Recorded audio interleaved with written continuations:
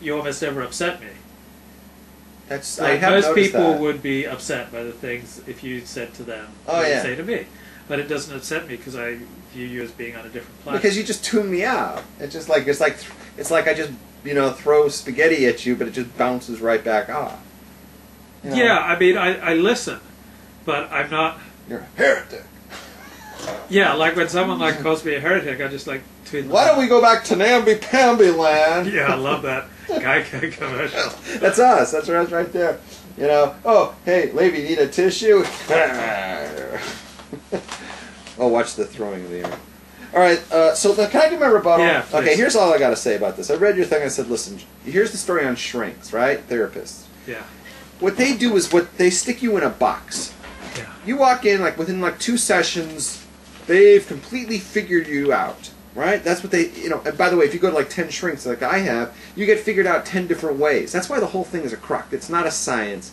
It's every one of them it's like an art, and each one of them paints you a different way into a different box. And then you have to okay, I'm in this box. Then once they have this box figured out, then anything that you say that doesn't fit into their box for how they've created you, they'll dismiss because it doesn't fit their box.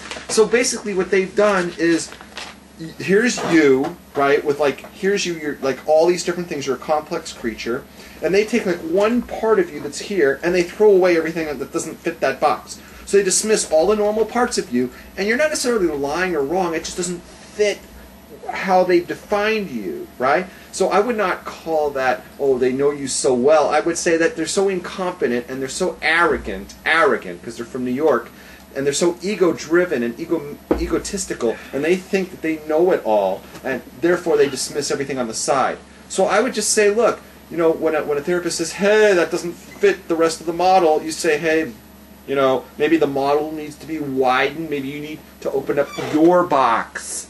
That's why I don't go to shrinks. What percentage of shrinks would you say like that? How do I know? No, what would you guess? I From your can say experience. This. All of them. From my experience, all of them. I've been in the offices of 12 different mental health professionals.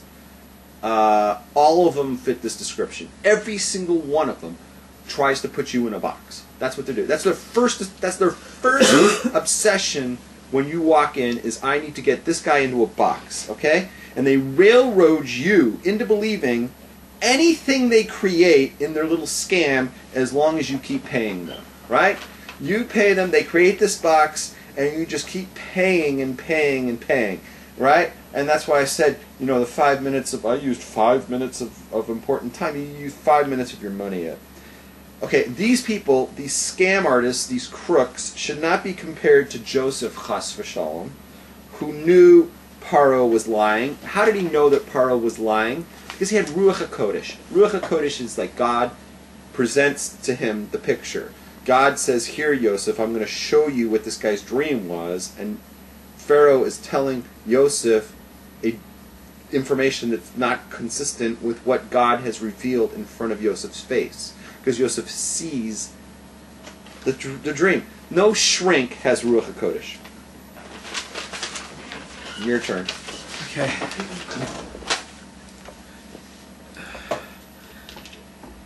So, do you think your life has been improved in any way by the shrinks you've seen? I mean, you may have No. offed yourself if you hadn't seen a good shrink at some point in your life. No, not at all. I've got nothing good to say about that profession. And by the way, I can say this because I, once again, have a degree in psychology, and I was actually registered for classes, accepted and registered at Pepperdine University for grad school. I was going to get an MFCC. We talked about this before, right? And the more just whatever. I know it's a scam. So one of the characteristics of a leader, someone that I respect, is they don't only tell you things that you want to hear. So Joseph gave... Like when I tell you these things. Exactly, that's why I respect you so much. Oh, yes. Okay, go ahead. Genesis chapter 42, verse 1. Jacob tells his sons, go to Egypt, get food so that we may live and not die. So why the repetition of live and not die? Because in ancient Hebrew thought, severe poverty is like death. So there's nothing in 4,000 years of Judaism that says poverty is good. But poverty is good as a Christian perspective. We don't have that in Judaism. Now, the poor may be righteous, the poor may deserve our charity and all that, but there's nothing in Judaism that says being poor is a good thing. Can I rebuttal? Yeah. That is absolutely false. Everything you just said is absolutely fictional and false. It's patently false. You said in ancient Hebrew thought severe poverty is like death. Nothing in Judaism says poverty is good. That's a Christian perspective.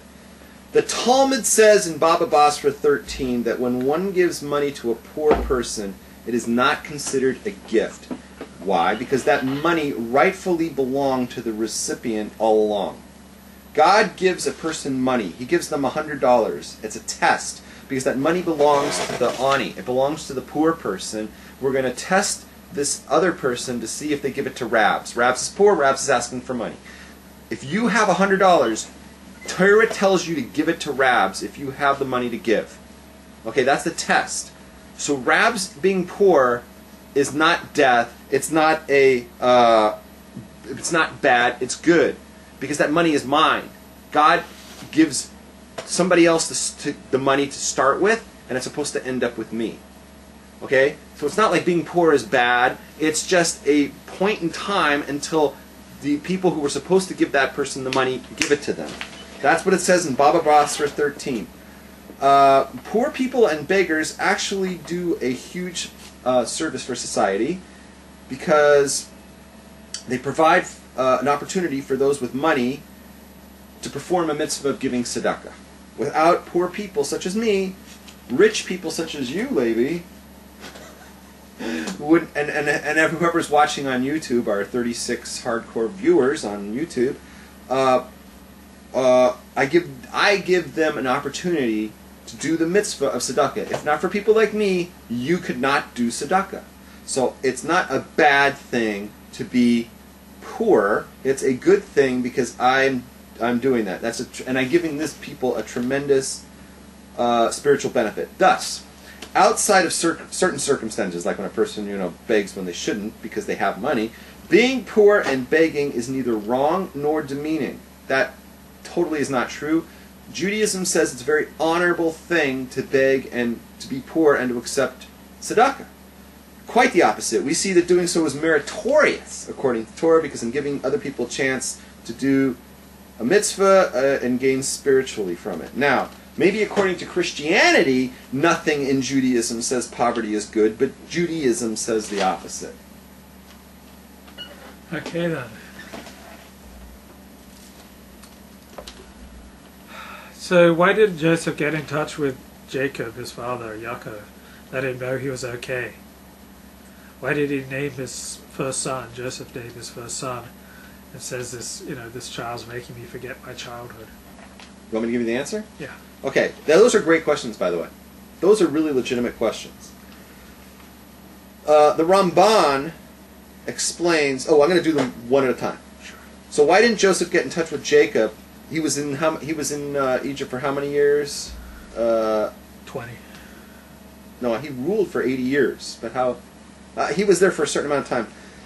He explains that the Rambam explains that Joseph understood that his dreams were actually prophecies. They weren't just dreams, they were prophecies. So when God revealed to Joseph that two different dreams. One was that his brothers would bow down to him, and the other one was that there would be 13 that bowed down to him.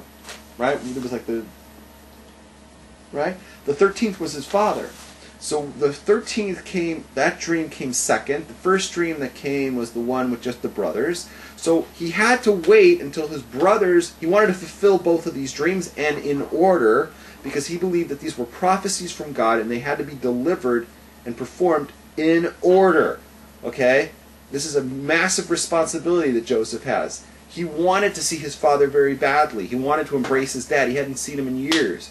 But he wanted, because he had a tremendous responsibility, he had to tell over these prophecies or make them happen in order. And the first one is the brothers have to bow down to him. So the first thing that has to do is he has to wait for the brothers to show up. Finally they showed up, they all bowed down to him, and then he said, "Go get my father." And why did he name his first son for making him forget his childhood? Ah, that's another great question. But I have a bigger question. Yeah. Why would he give him a Hebrew name? The name is Menashe, right?